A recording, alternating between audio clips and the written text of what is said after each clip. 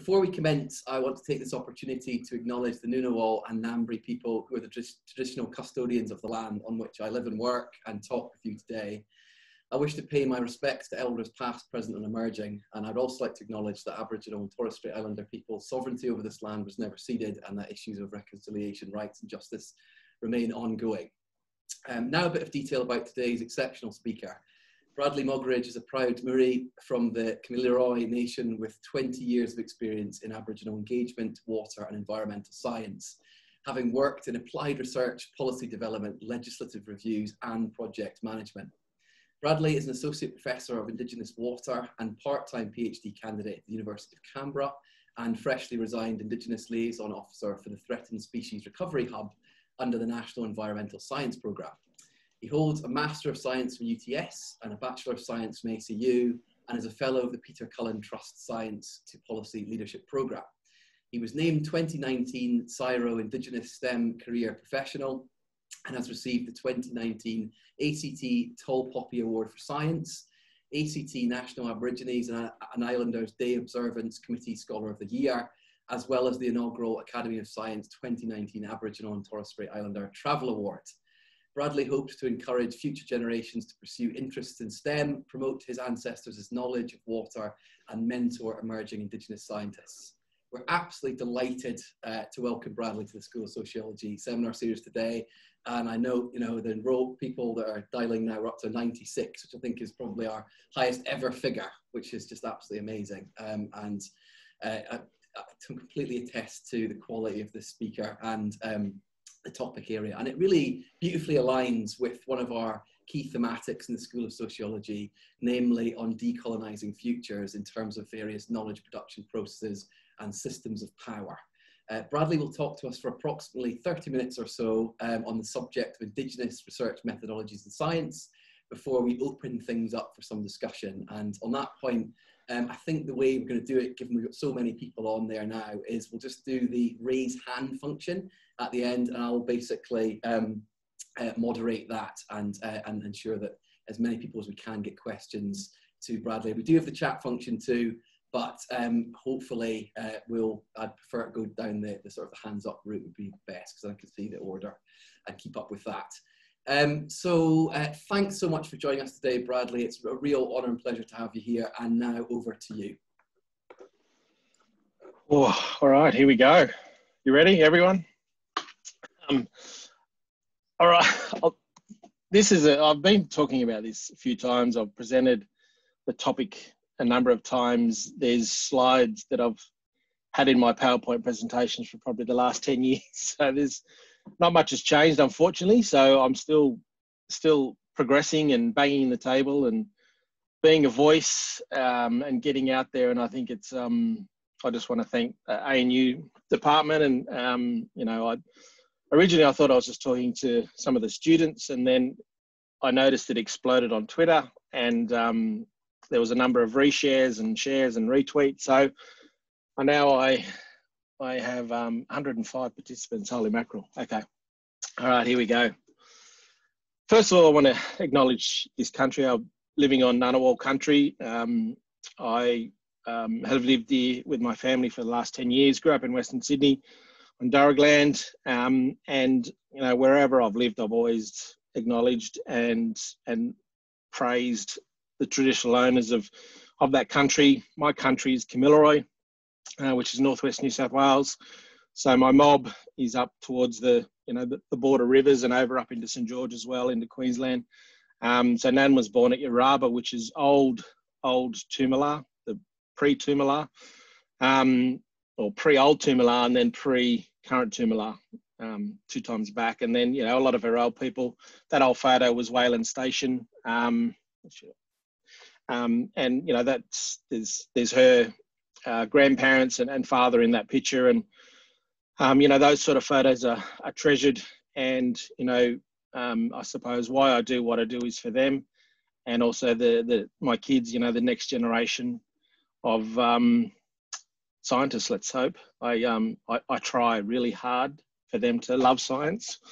My son, his name's Kai, and he could be easily Kai the science guy, just like you know, so, but he doesn't want to borrow of it, unfortunately. And yeah, the photo bottom right is my kids at my water place, Birba Lagoon.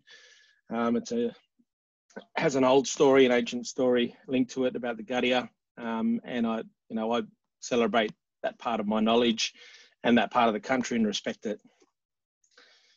Now, Australia only seems to respond to a crisis, which is very, very unfortunate. So, you know, we had the 1,000-kilometre blue-green algal bloom in the Murray-Darling, and out of that we get the National Water Initiative and a new those water reforms.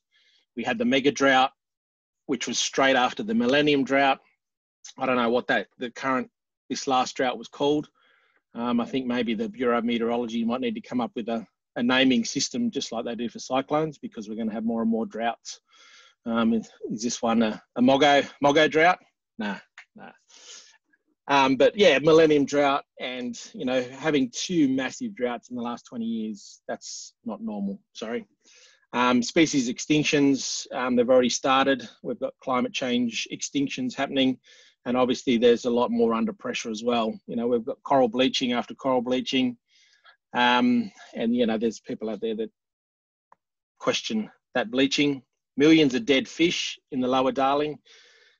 We had some massive events after that, and there was a native fish recovery strategy, which I was part of a expert panel, which was cool, and there was also a cultural advisory group as part of that strategy to be established. And then we obviously had the devastating fires, and we had those acronyms created.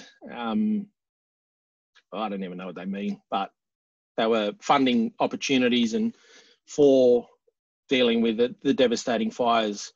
And then I suppose this quote from Victor Stephenson, who was on the ABC Australian Story from memory, and you know, he said, give Aboriginal people a go. And you know, that's probably my point. You know, as part of this presentation, he's talking about when is the time right for us to be at the table. You know, I think it's now. You know, we're under strange scenario with COVID and things like that, but surviving is built into Aboriginal people. We're here. We're not going anywhere. We've always been here, and I think the time might be right. So this is my Facebook meme, day 1 in the colony. Any chance you could show us how to find water?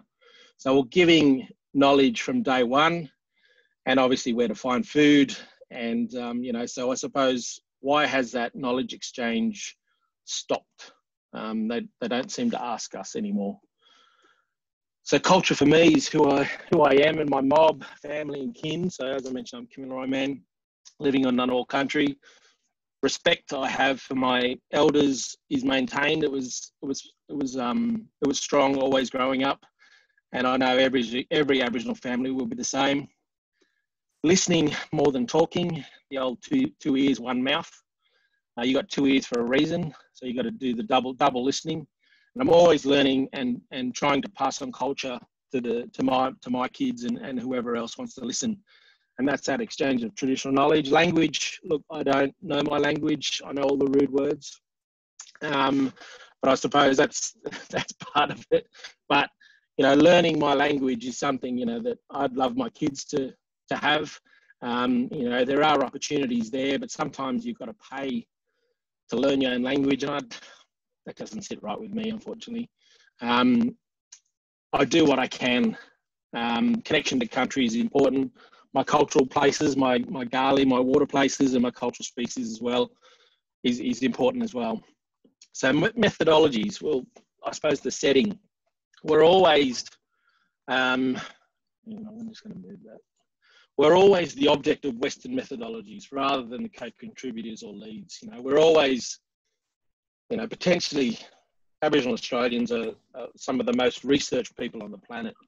And I think that's something that needs to be considered, but also needs to change. And I do believe that Western ways and Western ways of doing miss the relationship of knowledge, country and culture and our ways of knowing and being. You know, I think that's the only bit that we need to be the ones doing that as well. Indigenous knowledge is built upon connection to, as I just sort of said, country, cultural identity and language, and obviously the complex social systems. Those knowledge holders we hold in high esteem, and, one day they may be seen as such, because it's something that doesn't happen in our society. You still there, everyone? I'll keep going. Storytelling is essential to the way we do business. It's our science communication. Stories goes in circles. It's not a straight line. And, the way we tell stories, the yarning circles and a lot of the concentric designs in our art, the circle is a key part of who we are, and all the etchings and petroglyphs and carvings in rocks and things like that. There's concentric circles everywhere. And a lot of those concentric circles represent water as well. However, our storytelling has been perceived as myth and legend, tall tales, folklore, fables, even mumbo jumbo. And I suppose what it does, it moves traditional scientific knowledge from the realm of science into fiction. But unfortunately for us, it's not fiction. It is thousands of generations of observations of this country, and that is the science, I believe. And I'll try and give you something to think about. So for me, traditional knowledge of water is science. Knowing when and where to find water, the right water to drink, where you can and can't go. So traditional of ongoing understanding, and as I mentioned, the thousands of years of observations of the driest inhabited continent on Earth. So I believe we have something to offer. So time to explore that, and that's the hashtag if you want to use it, STEM Original, the original STEMologists. My old people were the first scientists. That's, we can debate that, but it was before science was a thing, and such things as the Royal Academies and things like that. We had our aims to survive. That was key on the driest inhabited continent on Earth. Access all available resources sustainably. Our apparatus was knowledge of our connected landscapes, and in our toolkit, was country itself, fire, the sky, stars, species, and water. Our methods was observation, stories, language, song, dreaming, law. Our results were still here. We've even survived policies. And I think that sustainable, we're able to sustain that through adapting and mitigating. And I suppose the conclusion is that we've survived and we can replicate that. We're still here. So some examples of what's out there, the bush foods and bush medicines that our old people tested time after time to obviously get the most out of it. The one I always use is butterwang, the macrosamia in the sandstone country around Sydney.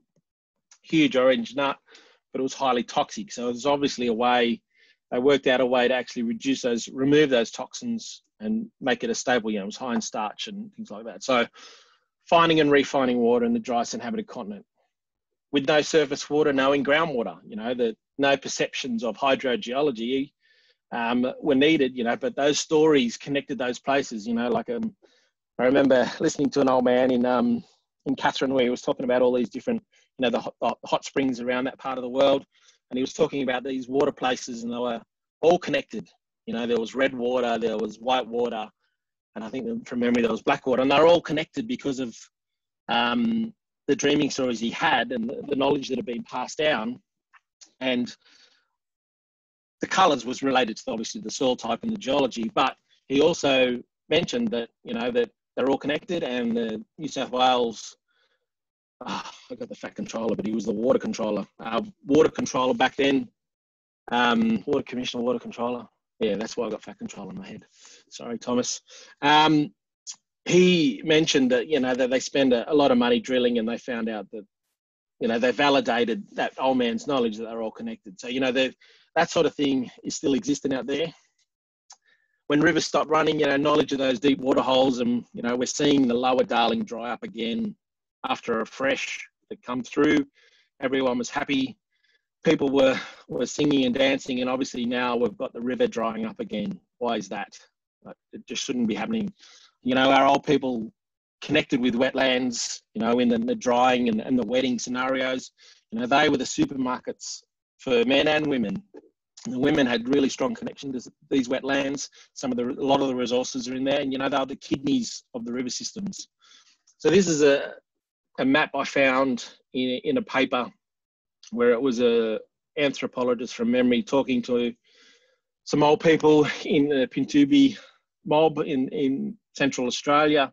And the old man, at the end of their time together, handed the researcher a spear thrower, which had concentric circles. There's the circles again. And there was 50 or 49 names. Each name had a meaning, had a reason for being there. And what that man had given him was all the water places in his country. So they were all connected to groundwater. I found this when I was looking at my groundwater thesis, and you know, that sort of stuff is, you know, this days could be quite easily a GIS map. But that old man's knowledge of his country was linked to language and place and water. So that was really exciting for me to find. And you know, that knowledge should be celebrated. So, you know, fish traps, some of the oldest engineered structures on the planet. But, you know, back in the day, they were blown up so get the wall barges down. You know, you'd do that to the pyramids, I suppose, wouldn't you? No, doubt it. Sea level rise, the last ice age, you know, those coastal people having to adapt and move up to higher ground to survive as the sea level rose. Fires was a key part of the landscape. You know, there was part of the management system, the toolbox, you know, the right fire for country. You know, fire is obviously, I don't want to say the kind of hot topic, sorry, but it is. You know, we've just had the most devastating fires seen in southeastern Australia and also other parts of the country. And, you know, there's the knowledge that should have been part of that was traditional knowledge. And you know, having the right fire for country to obviously, hopefully, you know, it'll be perceived in the future, and, you know, things are being in train to hopefully make sure that happens.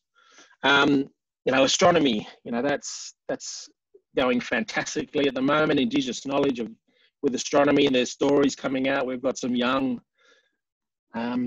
very good communicators in this space, and you know, that should be celebrated.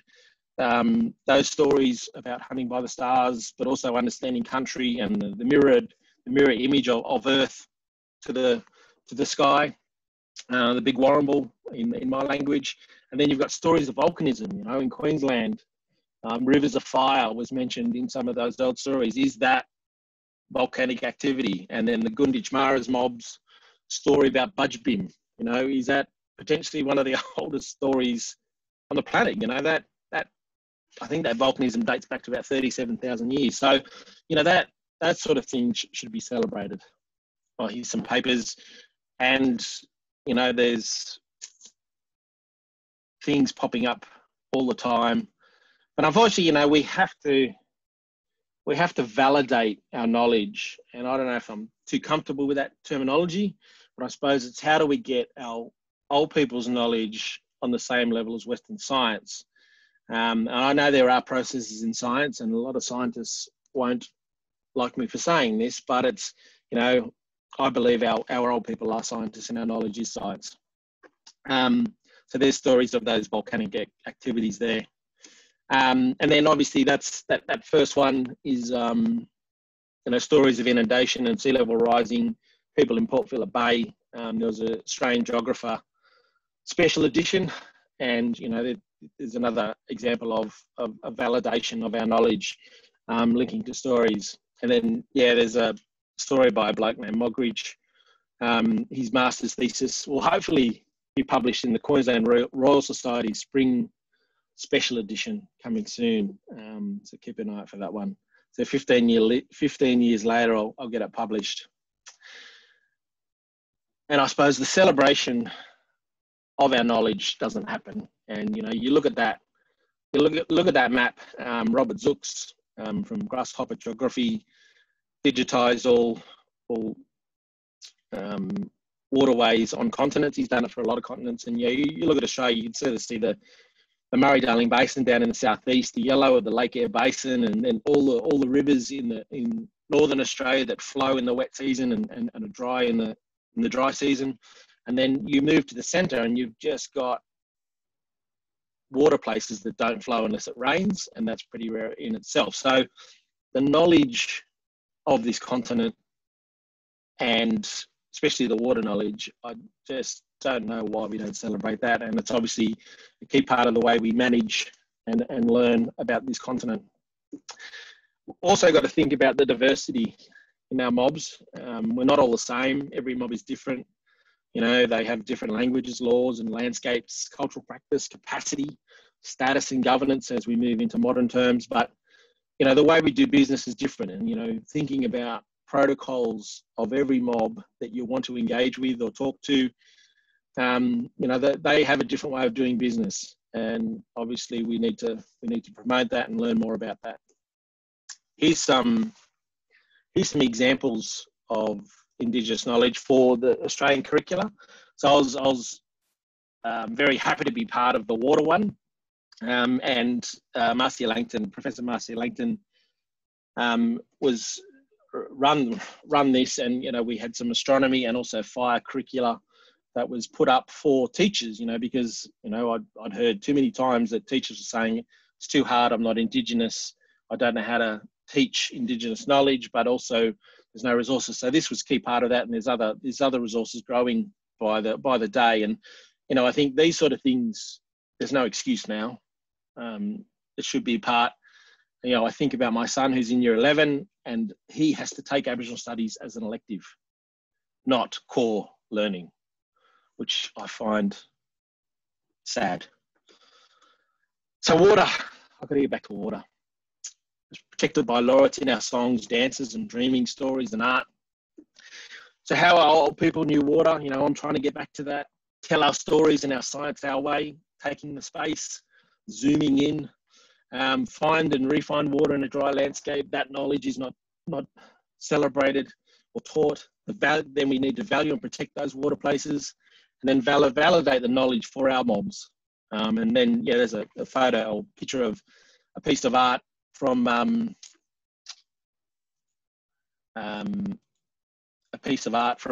collection, and it's linked to my totem through my mum. It's a Yaba, the carpet snake. So he sits at the front door and hopefully protects us and strangles someone if they're not welcome. Hang on a sec. There we go. These are some of the points that I've been talking about the last 10 odd years. And you know, the oldest surviving culture, we don't have a water voice. You know, these are absent due to, because you know, we're impacted by decisions that exclude us. So there's no treaty. We're the only colonized Western world that doesn't have a treaty. Being an afterthought or out of scope, you know, what do you do after you acknowledge country? Or you get a welcome to country at a significant, or you have a rap. What do you do after that? You know, that's what I look for, you know, and I got tired of that, I suppose, seeing that in consulting world and big contract world and research world, that we're always out of scope and we're not part of the terms of reference. And then I think, oh, shit, the Aboriginal people, quick, get a tender out. We're always after the fact rather than up front. And I suppose that the way we do business needs to change, you know, thinking along the terms of research is that, you know, how can we make sure that Indigenous people or Aboriginal people, Torres Strait Islander people have a say in what is research? You know, what are their questions? You know, there's no doubt there's researchers on this thing. Think about, you know, you have a question you want answered. You go out them and talk to these mobs and build a relationship, and they might help you create an answer to your question. But what are their questions? You know, what aren't they getting across? You know, them so many times, you know, they get excited when new science comes on board, but the scientists, the collaboration between the Western science and traditional knowledge can build a better outcome. Hearing what we don't have, you know, I got tired of that too. Review after review, cut and paste. Non-Aboriginal voices telling our story. Promise there's no disrespect there, but I think it's time for us. You know, it's you think about how you do that, how you can facilitate that, but then step back. You know, I saw the recent fish kills, and we had 2 independent science inquiries on the fish kills, one through the Academy of Science and one through the Murray-Darling Basin Authority and the Minister. They come up with similar findings, but Aboriginal people weren't seen as experts. They trotted out Uncle Badger at a number of occasions to talk about him. But, when you read his submission to the South Australian Royal Commission in the Murray-Darling, that is your evidence. His knowledge is input into that, and I think he's not seen as an expert on his own country. And as I said, we're only storytellers of myth and legend. We're always up the black. That's a slip of the L. But we're always up the back of reports and legislation and policy. You might have an acknowledgement up the front, but the guts of what we're trying to achieve is always up the back. Everything you see. There's no national strategy for science, water or fire. There's no centre of excellence.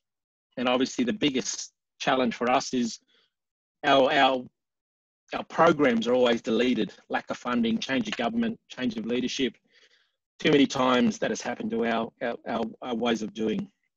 So my methodology, I'm trying to shift the paradigm away from my mob being the researched, and I want to become the researcher. So I'm trying to fill that space. Please be a champion of this, facilitate, and as I mentioned, if you can make that happen, step back when it's their time. My knowledge, I'm always learning, as I said, is how I relate with my people and my country. And obviously my PhD was for my people, not for me. This differs to Western thinking, gained and owned individually, trying to fill the void of water management with Kamilaroi water science. Be that voice, bang that table, and hopefully one day I'll be banging tables with a PhD. There's a recent article I just did for an Indigenous X session I had on Twitter, and it's talking about our water voice not being at any of the tables. We're not even in the room. We're not even on the same street, unfortunately. Brolga, these are some of these species. If the brolga is turning up to our wetlands, that's good. That means that it's right for them to start dancing, and it's right for us to start watching them dance and mimic them in our stories.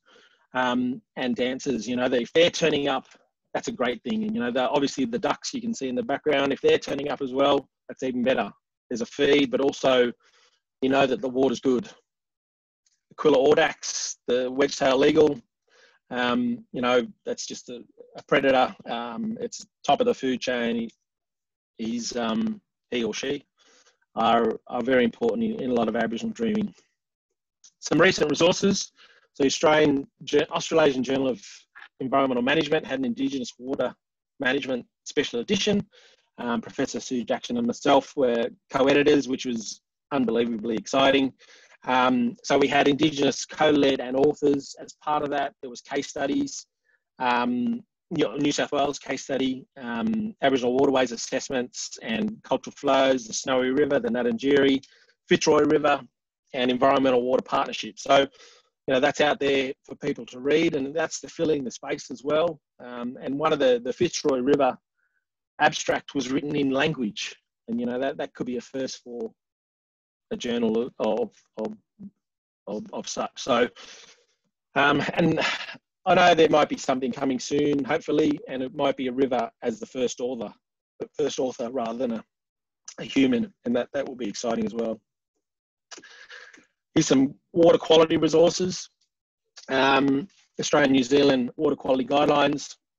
So I was part of the joint steering committee from 2009 that established some principles, and I sat on that with Rukumi Hinui from Te Arawa in Rotorua, and that was really cool, and we got to share our knowledge and really have a look at some of the issues that were cross-cutting and very similar on the way we value water, but also the ways to look forward on how we engage as well. And then part of that was to build some guidance for cultural and spiritual values into water quality management. So they're out there, so there's no excuse now that water quality managers don't have, whereas the previous ANZAC guidelines of 2000 really only said, go have a chat to Aboriginal people and see if they've got any water quality issues and tick the box. This is a blueprint. So these are my demands. Sorry, let's say my suggestions for a future of Indigenous science. just some arrows. Like when you think about Indigenise the curricula, that's starting to happen in some universities, and obviously the curricula at high school and junior school. But I think that the university sector is in a space where this can happen. You know, a National First People Science Network. We don't have that, pushing to that at the moment. Oh, we've been pushing that for a while, but you know, it's something it'd be fantastic to have, to share, to talk. Centre of Excellence for Science, scientific research led by Aboriginal people, Torres Strait Islander people, using our cultural methodologies and science. You know, First People Science Strategy, the National Science Strategy of 2017, I'm paraphrasing here, but recommends that Aboriginal people do STEM just like women. That's it. That's all we've got to hang our hat on. And obviously, you know, National First People Science Fellowships. I'm very honoured to be offered and have accepted, you know, associate professor role at University of Canberra. You know, I suppose it's me filling the space. Me and my river selfies. That'll do me.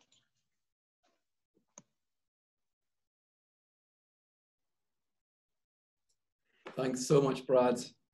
That was a really amazing talk, and it absolutely lives up to the 120 people that have been listening in and really enjoying it, I'm sure, and also being inspired by what you do and what you are saying completely. So thank you so much for taking the time to do that, and yeah, it'd just be great to have a discussion. We've got about 25 minutes or so left, so I'm sure there's quite a few questions, discussion points, clarification points for Brad. If you could just maybe raise your hand in that box, go to the participant function and do raise hand, that'd be great, just so I can keep tabs on that. That'd be fantastic. But lots of nice comments coming in, Brad, for your talk. But yeah, would anyone like to launch off with a question for Brad?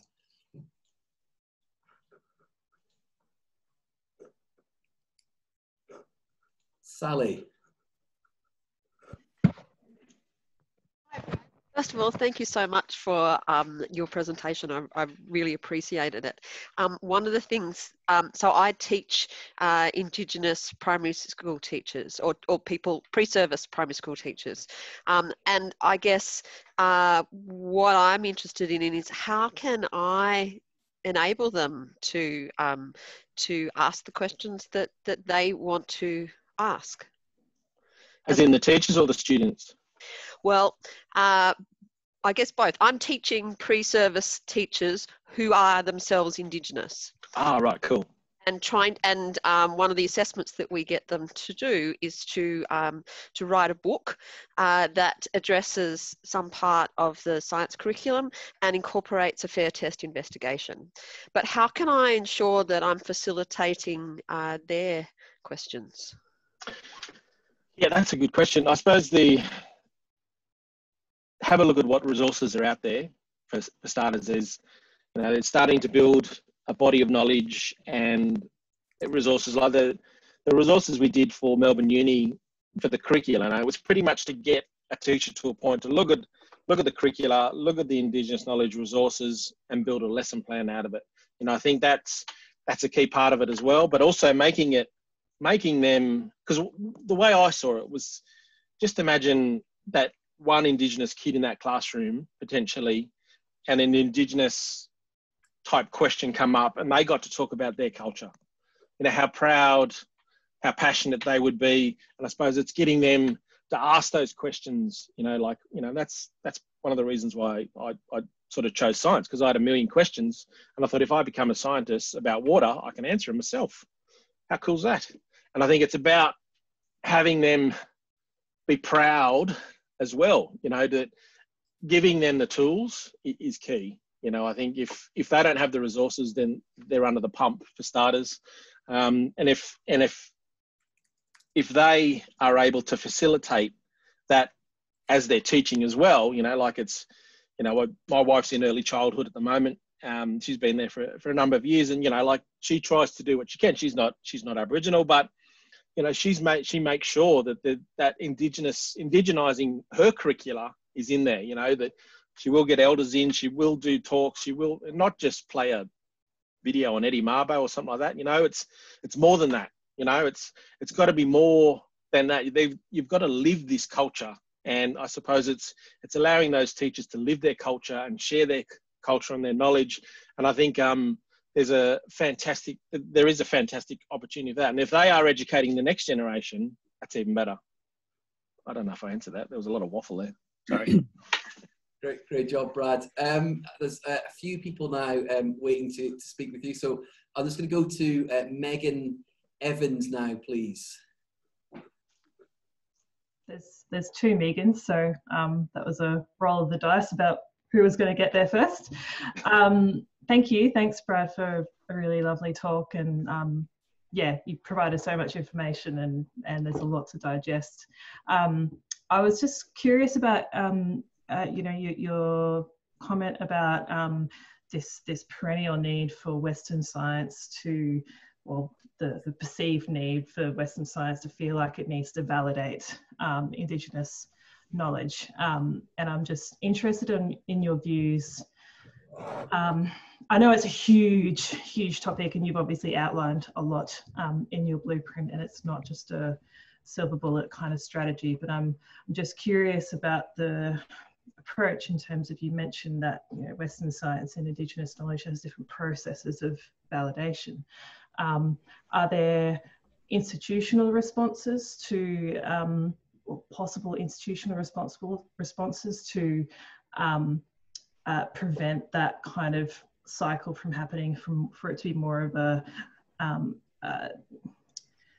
even, I guess, approach to allow those processes to co-occur or not step on each other?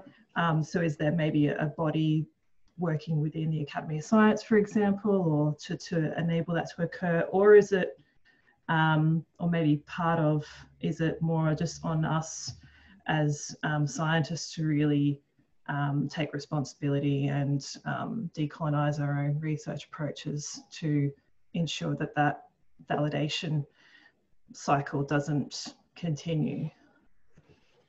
Yeah, that's a big one. How long we got? Yeah, like, I think it's like indigenizing the curriculum in science is one step, from junior to senior to university level, academic level, but also, you know, the idea of bringing Indigenous knowledge back to the centre. You know, it's, as I mentioned, my son has to do it as an elective. It's not core learning.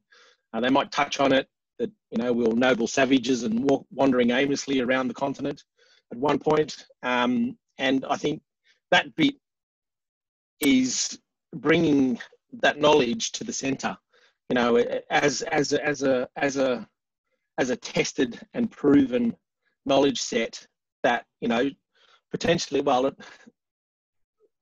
the nature of the beast is that, you know, it has to be validated by Western ways. And if it's to be seen as science, unfortunately, and that's the world we live in at the moment. But one day, you know, I'd love to see elders, knowledge holders, people that care for country as fellows of the Academy of Science one day. Or we might have the fellows of the Academy of Indigenous Science, you know, let's say that. But there's another demand I should ask for. And I think that's, you know, that could be a future, you know, that our elders are seen as equals for their knowledge of their own country. And I think there's, that bit doesn't really, it doesn't happen, you know, and I think the perception that, you know, I kept emphasizing that it's folklore, it's myth and legend, and it's fiction, rather than celebrating that it's thousands of generations of observation of one's country. They know it, they live it, they sing it, they dance it. That sort of stuff isn't celebrated, and I think that's the bit that needs to change. And obviously there has to be a cultural shift from the learned academies as well, you know, that they have to start allowing this to happen. You know, like we've seen the cultural shift for women in STEM, you know, that's exploded, it's going really well. We're seeing improvement, it's slow, but it's, you know, and I suppose my aspect, I don't care, men, woman, either. I want more Indigenous people thinking about science as a career as well. You know, we need to take that space. You know, we need to tell our stories, tell our science our way, as I mentioned. And I think that's something that is up to us. You know, it's up to our educators, but also up to our people that get opportunities to talk at Zoom. You know, we are doing that, but I think there needs to be more of it.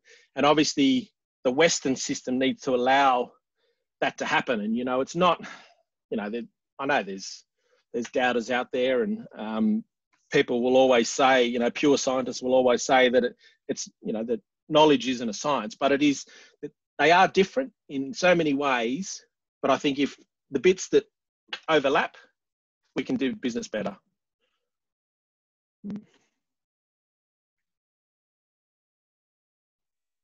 Gav? Sorry, I was muted. Thanks, Brad. Thanks for the great question. I'm just going to Megan McNally now next, and then we've got Richard, then Barry Williams. Thanks, Brad. That's another evocative presentation that you've given us. Have you got any examples of governments that might be doing it well?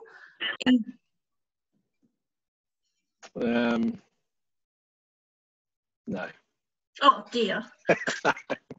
Look, to be honest, in the water space, Northern Territory has created opportunities for, not in the science. I'll talk about the water world first. Victoria's doing some great stuff. You know, they have the Yarra River Protection Act, the Birrarung. So they have that. You know, they have, and the Wurundjeri are a key part of that. You know, they are sitting at the table, talking about their connection to their river. Victoria committed 9.7 million number of years ago to create an Aboriginal water unit, and also obviously opportunities in water. So that, you know, Victoria is probably the best of the worst. New South Wales has gone back to the 1950s. WA does nothing. Tassie does nothing. You just got to read the Productivity Commission. It's all there. And a lot of that's been copy and paste. How about international governments?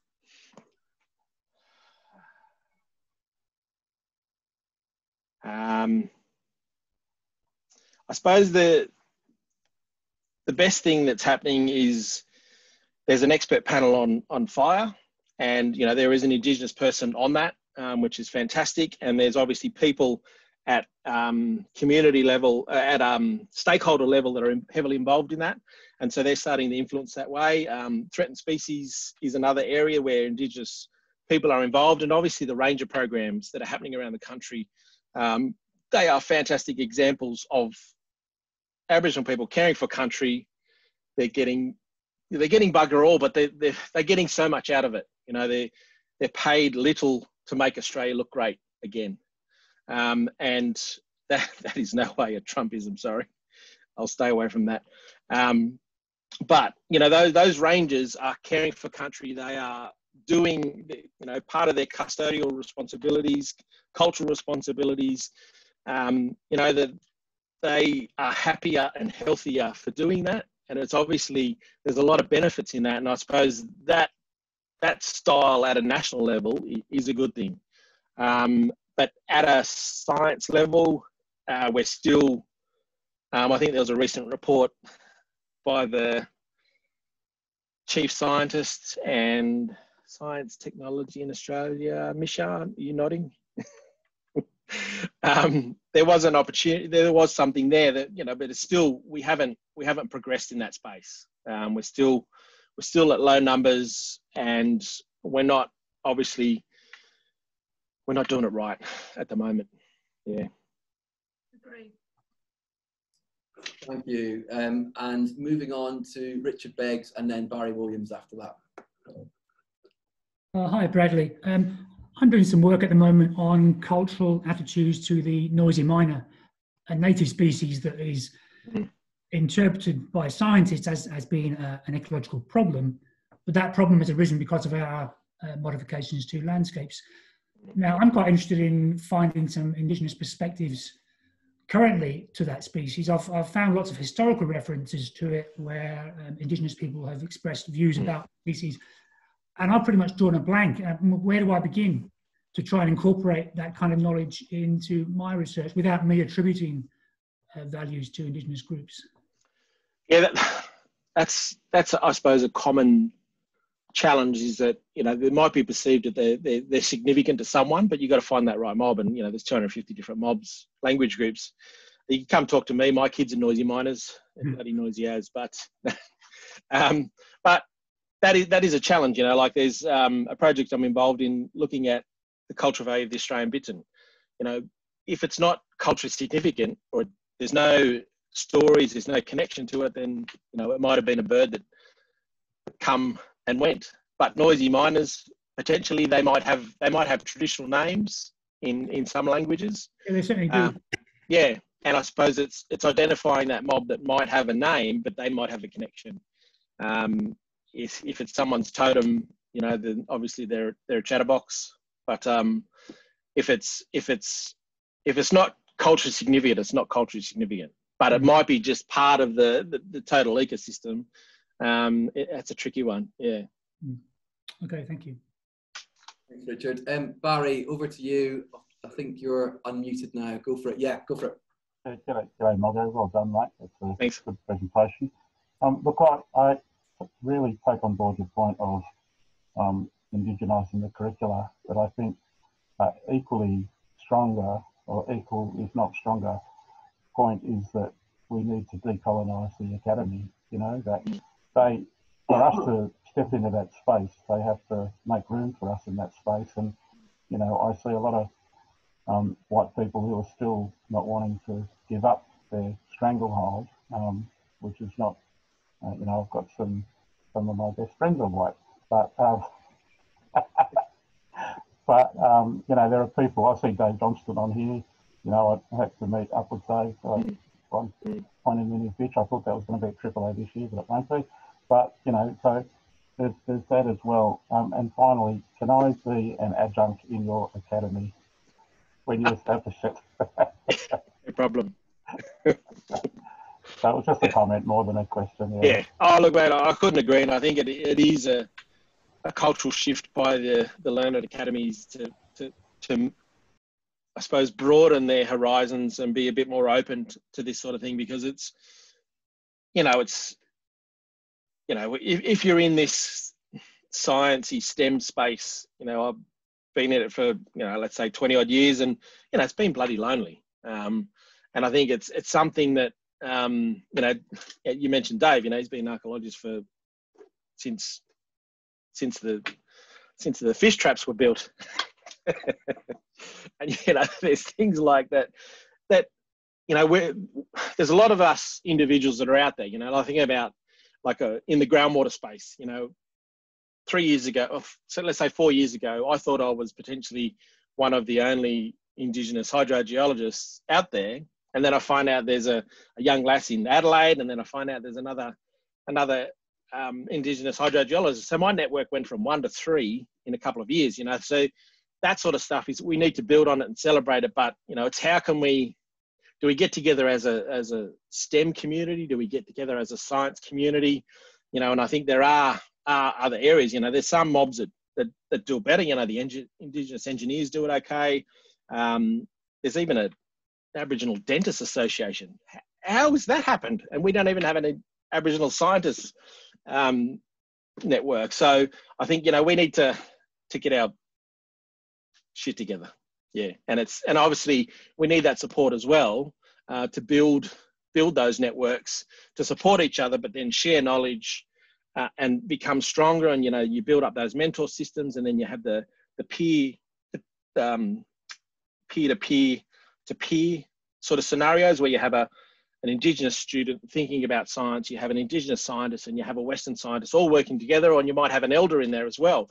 You know, that they're all come together to support this one student through science. You know, like, while I was at CSIRO for a number of years, I had in my annual review, I want an Indigenous science mentor.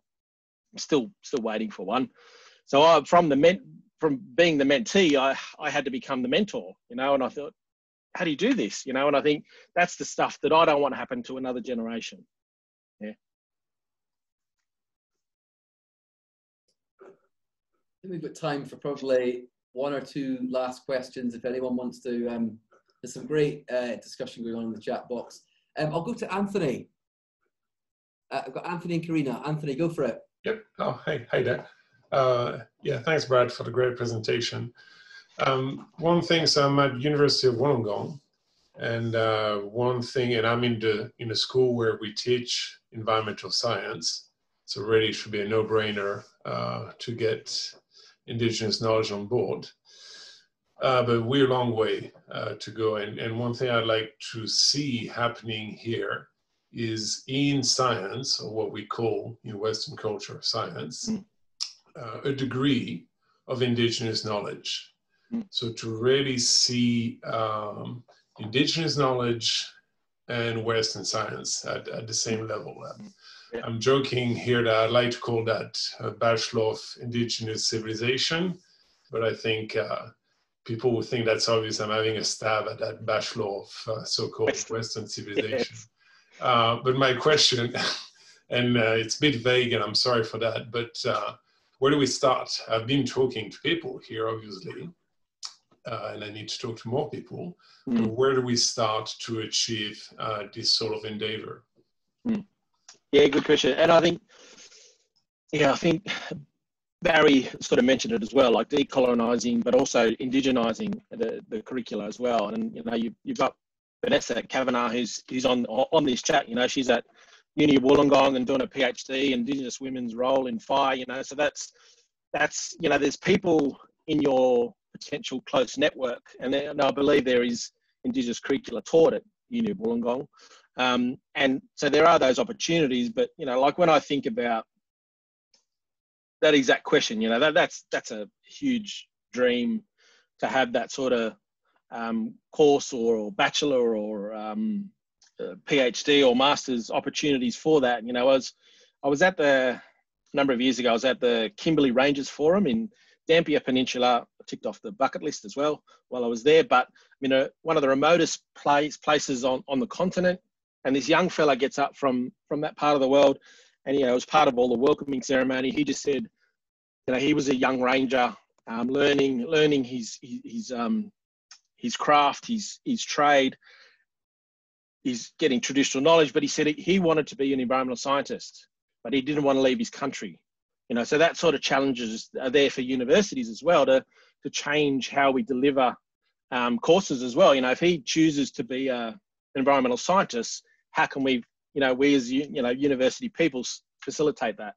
And I think that's a challenge for the sector itself. And as we move to a Zoom world, hence what we're on today, that this sort of style of learning could be our future, and can we make sure that happens? And if there are young people keen to think about science, we've got to make sure we can make that happen. Yeah. Thanks, Brad.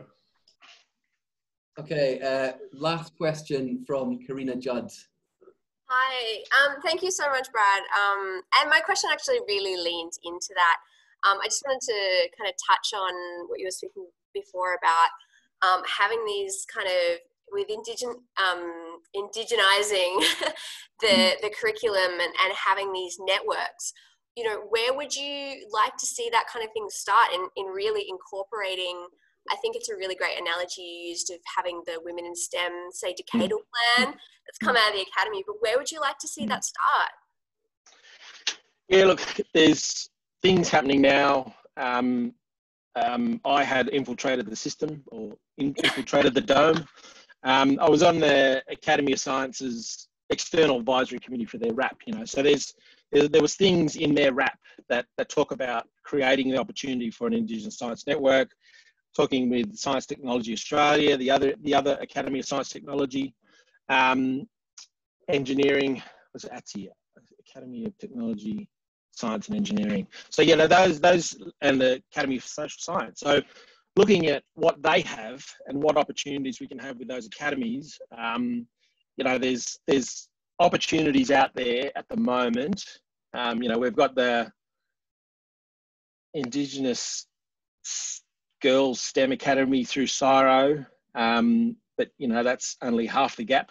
We've still got the boys. So my son, he doesn't have that opportunity. We've got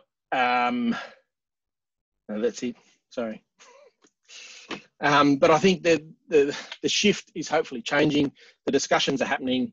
I think ideally we want Indigenous-led, grassroots opportunities for Western scientists, obviously, fellows of academies to link in with us, to help us, to guide us, be our advisory committee. Because that's the thing I'm also tired of, always being an advisory committee and no one takes your advice. So it's us actually making those decisions for our fellow Indigenous scientists. That could be, we mentioned the Women in STEM, the SAGE, the Science and Gender Equity through the Academy. You've also got the Queers in STEM. They're going along nicely. You've also got the Early Mid-Career Researchers Network. So that's happening, and I suppose we can build off that. We've just done a survey's been sent out for members of Science Technology Australia to identify Aboriginal scientists within the membership of STA. So, that's really cool. So hopefully we might get a number of institutions or societies that actually, send it out to their members. And then obviously Indigenous people put their hand up and say yes. So I'm a member of 6 of those academies, I think. So there's 6 people. That's only 1, sorry. But